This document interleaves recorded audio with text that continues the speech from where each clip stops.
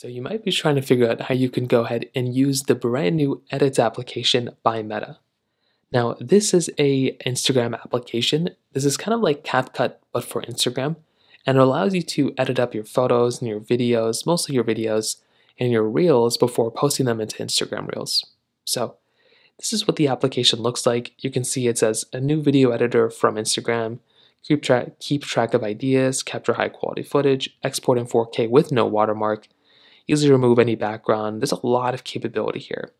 So I'll give you a really quick rundown on exactly how to use this app. Again, the more you use it, the more you're going to learn it.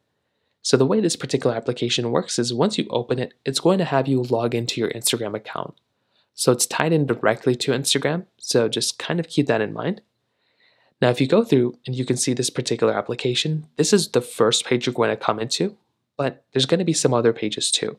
This first page is like a stickies page. I guess this is like capture ideas with stickies when inspiration strikes. So you can go through and add a quick sticky note. If you want to write down some sort of like idea you have, you can go and write it down on this page, which is actually really cool. You have this Reels button, which brings you right into Instagram Reels, which is really awesome. You can also go through and click on this middle button, which is your projects page. This button is kind of like if you want to capture footage straight within the application, you can just go through and start recording it here.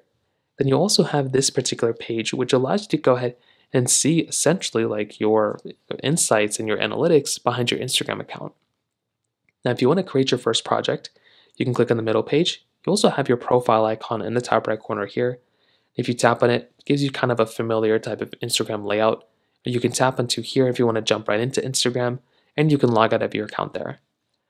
Now, if you want to, you can tap on this plus button in the bottom right corner, and it will allow you to start creating your first project. And you can do that by bringing in some footage. So you can either bring in some photos, you can bring in some videos, totally depends on what you want to do. If I want to go and bring in this video and this photo and then this photo, I can go and do so. I can click on add, and then it will start automatically compiling that into my video editor. Now it's going to take a little bit of time to load, but this is very similar to CapCut. So the way this works, in the top left button, you're going to have a little bit of an X button if you want to exit out of this. You have your project name, so you can go here and you can change your project name if you want to something else. Hopping out of here, you also have the resolution you can export out to. So if you tap here, you can choose HD, 2K, or 4K. So you can choose exactly what you want to export this particular export to.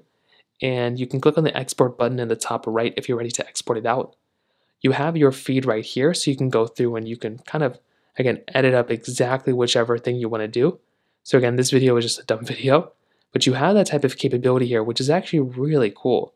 So this is the video. I can tap on this video right here. I can hold it down, and I can move this video around like this.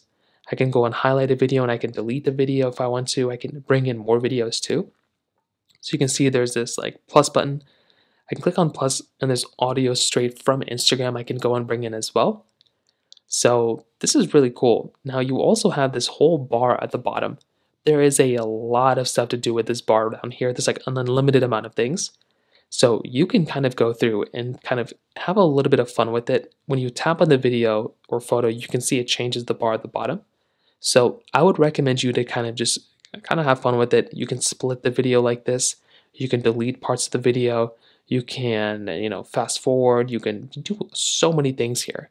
So what I'd recommend doing is kind of going through here and really kind of keeping your eye out, on this kind of stuff, because there's a lot of stuff to do here. It's a lot of capability, and I would highly recommend kind of going through here and kind of modifying some of this stuff, because it is actually a really cool piece of software that we have here.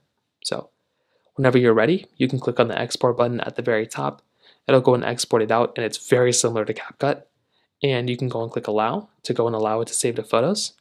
And you can share it right into Instagram. You can share it right into Facebook. And you can also, I think, share it out some other way too. But that's basically all we really have to do now. So that's how you use the application. It's pretty basic.